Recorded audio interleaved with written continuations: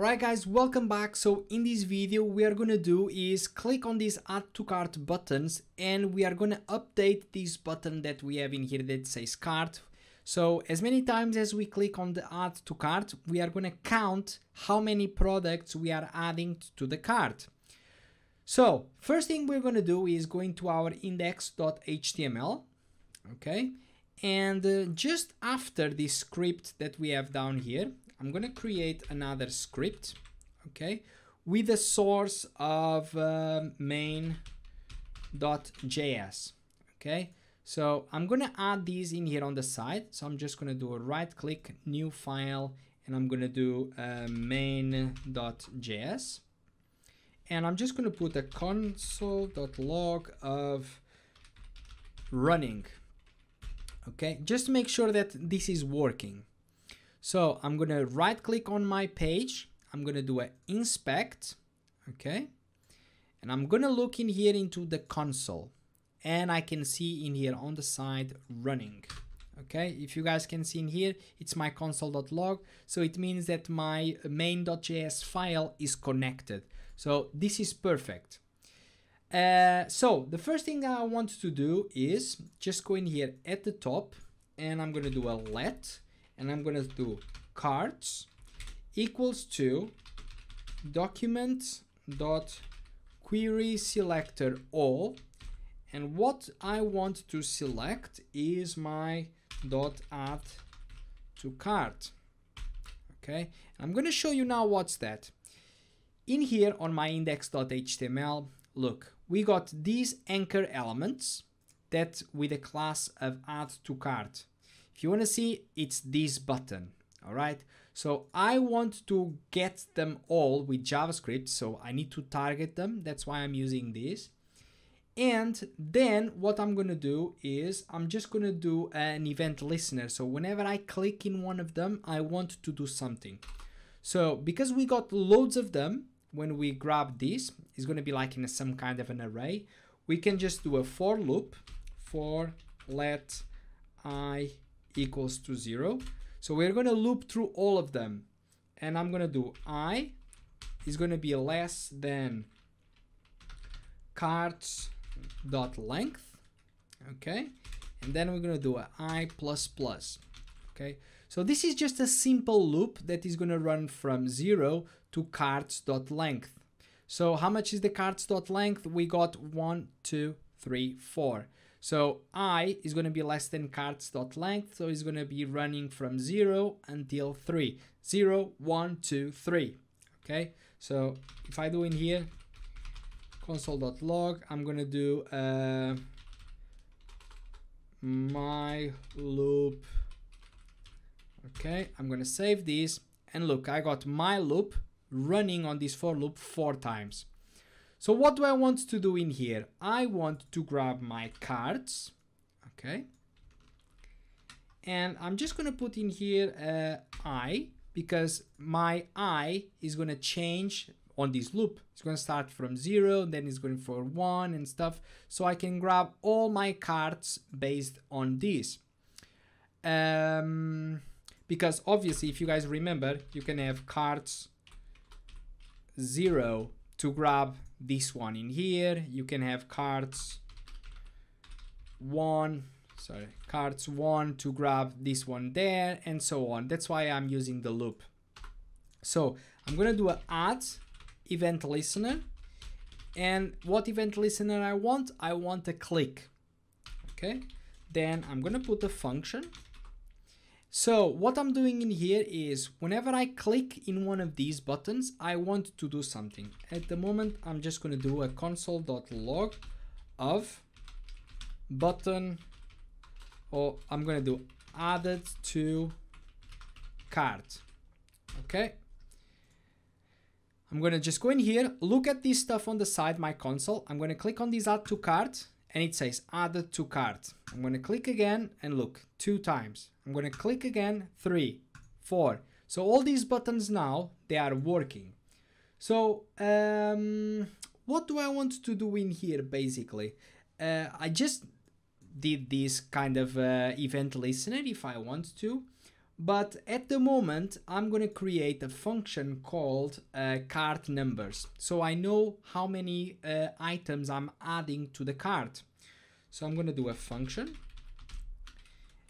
called cart numbers.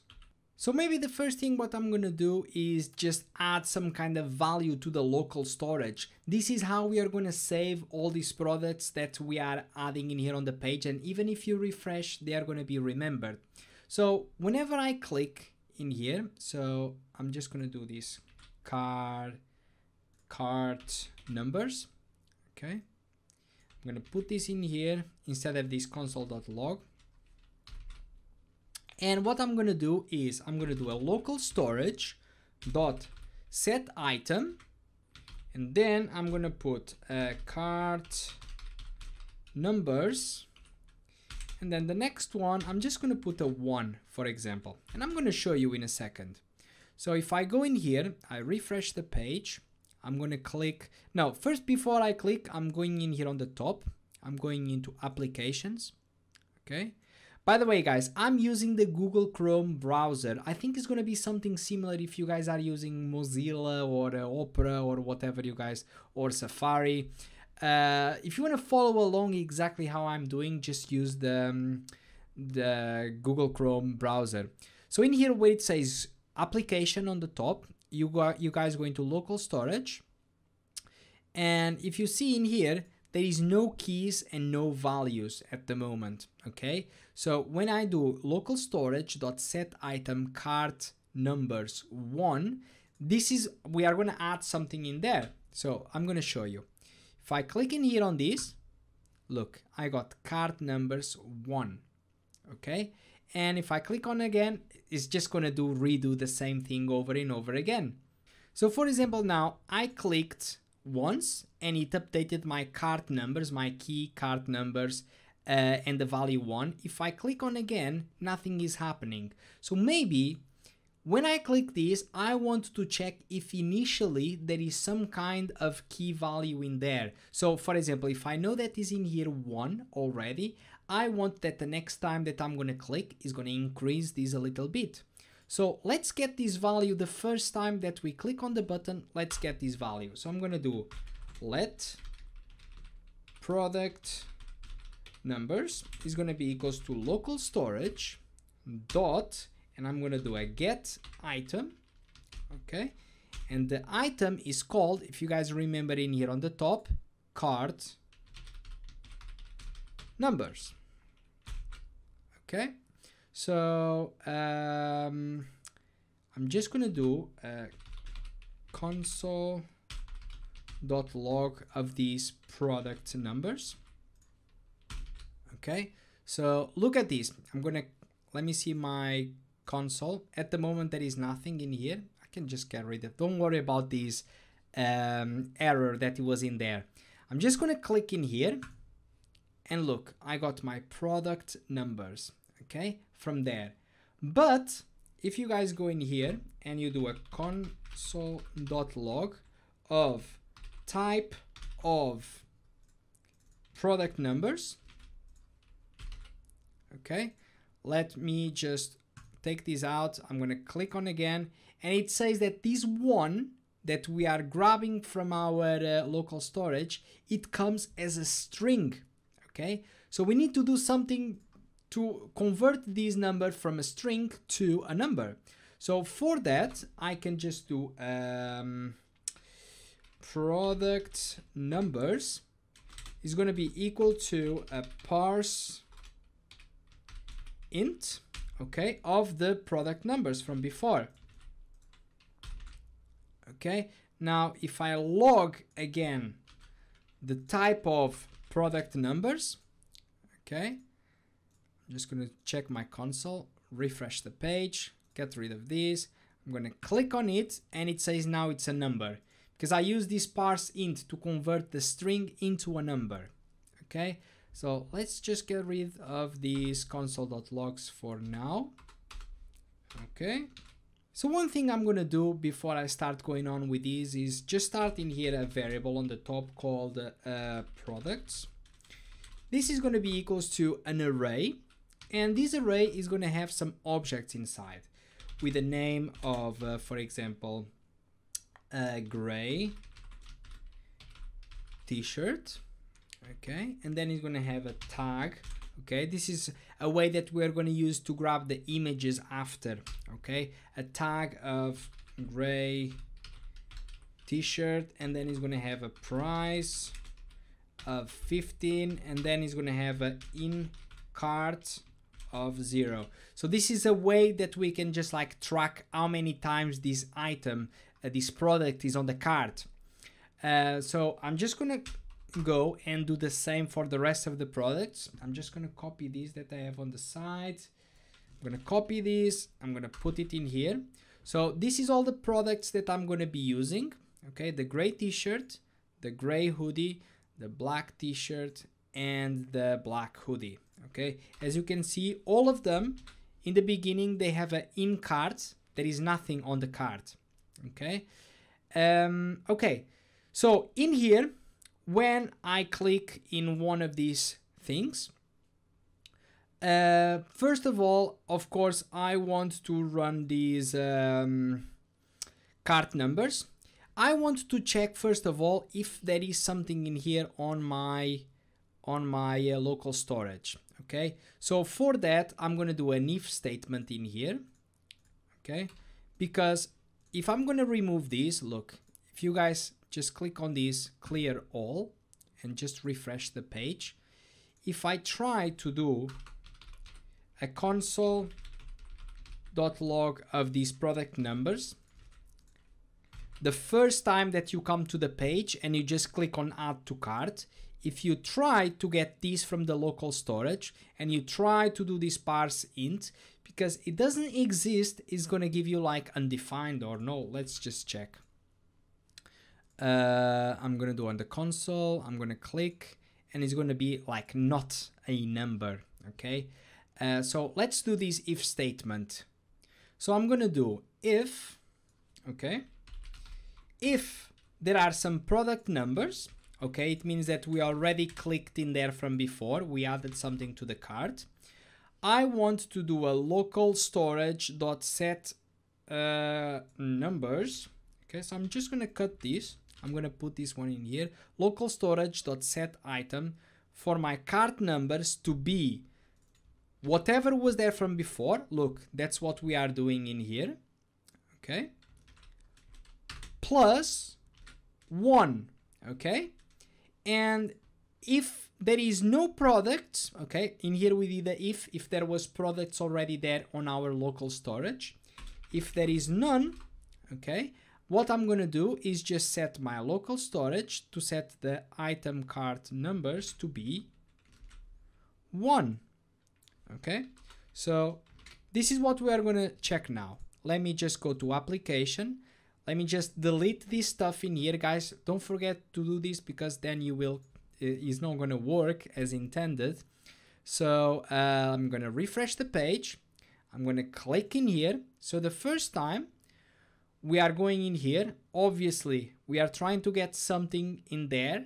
You don't get nothing. So this is going to be not a number. So when we try to do this, if product numbers exist, which is not a number, so it means it's false. It means that this code is going to run. Okay, so local storage, we're going to set the item of cart numbers. That's what we have in here on the top, and it's going to set the value of 1. The second time that I'm going to click one of these cards, we're going to get the product numbers from the local storage. We will get the number 1 as a string. Then we're going to convert this into a number. Now I'm going to say if product numbers exists, now is 1, so it exists and is true. So what we will do is do a local storage dot set item. Our cart numbers is going to be the product numbers, which we just got before with number 1. So 1 plus 1 is going to be what? 2. Let's try it.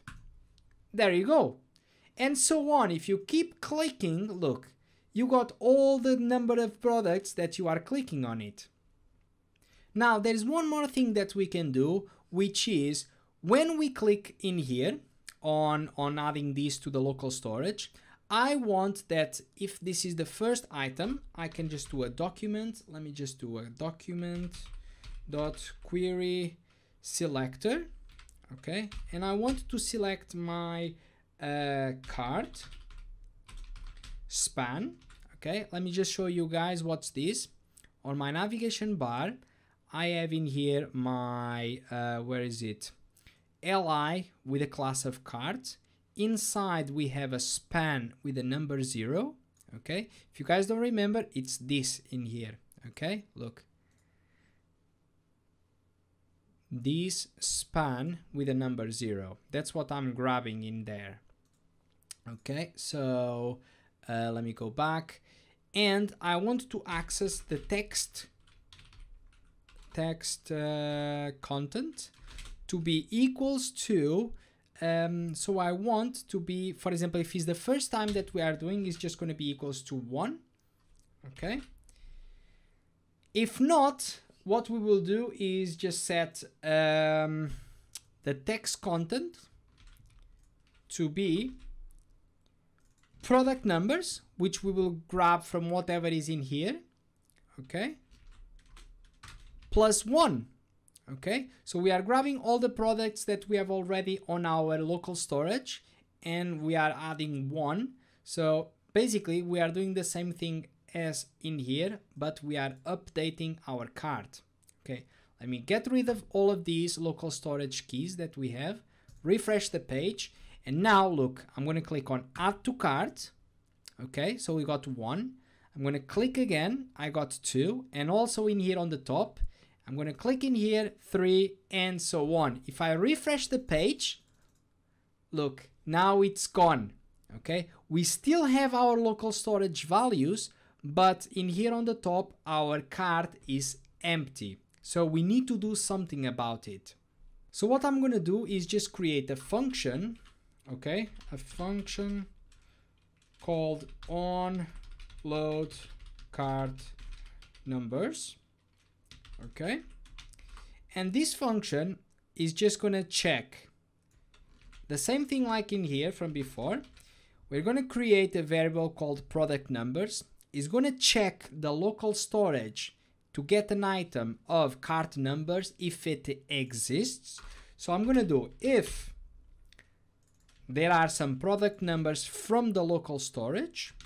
Okay, what I want to do is just set my document.querySelector cart span text content to be equals to the number of products that are on my local storage. Okay, now this function in here is never gonna run unless we call it. If you guys remember, this cart numbers function is attached to a click event listener to these buttons. But this function that we just created now is never going to run until we call it. So I'm just going to call this function down here. So whenever we load the page for the first time, this is going to run and is going to check it. So if I refresh the page, look, the cart is all the time 3. So if I'm going to add, for example, like 1, 2, we got 5 in here on the top, as you can see. And if I refresh, or if I go to the cart page and then I go back, look, it's there. Alright guys, so that's it for this video, and I'll see you in the next one.